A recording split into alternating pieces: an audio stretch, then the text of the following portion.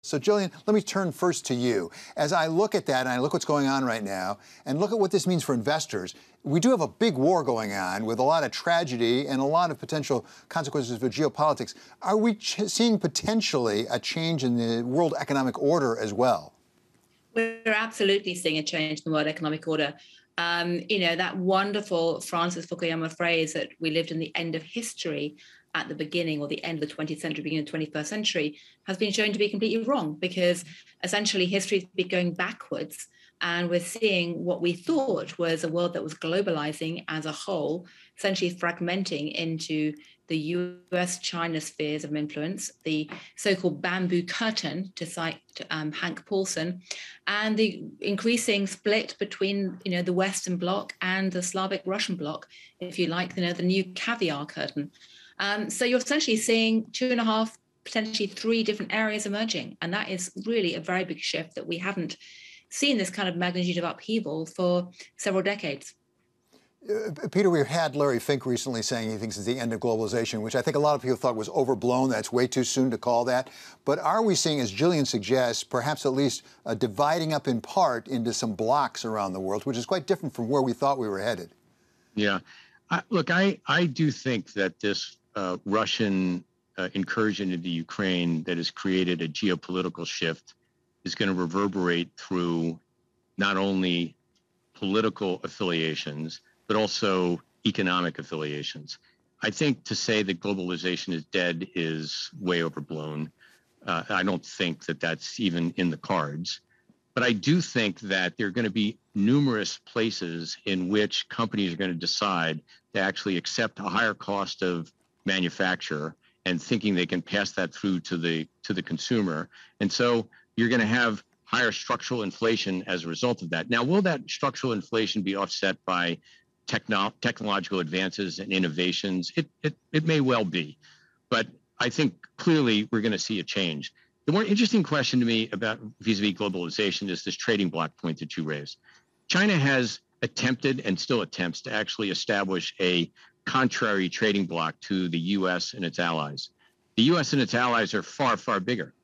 If the U.S. and its allies, through this geopolitical change, decide to actually operate in a more concerted fashion, as happened after World War II, that's going to create an enormous issue for the Chinese and other people in that other bloc, because they need to trade with this Western bloc, and they need to trade significantly with it. So it's sort of up to the Western democracies and the Asian democracies about how they play this. If it all balkanizes and people go their separate ways, that's probably not a good thing for the economics and for the markets. If there is some sense of cohesion and an attempt to create more free trade capability between that bloc, I think that's actually an increase in economic activity and good for markets. Gillian, is it possible that what we might give up in sort of convenient dealing with one another with some countries will be made up for in other places? That is to say, is it likely this would drive a closer union with, for example, Western Europe, Japan, South Korea, even Taiwan? Well, there is a optimistic scenario which is, tossed around, say, the chip sector or various parts of industry right now, which is that, okay, so America can no longer count on China as being the factory of the world. It can no longer count on having this labor supply side shock where suddenly wages are depressed because you can outsource everything to China. Let's bring it back into North America, maybe put more factories into Mexico. You'll create more jobs back in the US. And guess what? You'll be environmentally more green as well because you won't be moving things around so much. That's the kind of optimistic scenario of essentially this reshuffling of the geopolitical order. The pessimistic scenario, though, is that, of course, many commodities and raw materials are not found within the allied trading bloc at the moment, and you can't suddenly create lithium mines overnight, even though Elon Musk tweeted that he'd like to this week. Another problem is that it's not clear that America has a workforce for even supporting some massive reshoring of its manufacturing industrial base. And yes, maybe you can give it all to robots, but even robots can't necessarily be the easy answer right now. So Peter, let me ask you, this is Wall Street Week after all. Help me make some money here. If in fact there is what Gillian just called a reshuffling of the world order, where does that tell me I should put my money right now?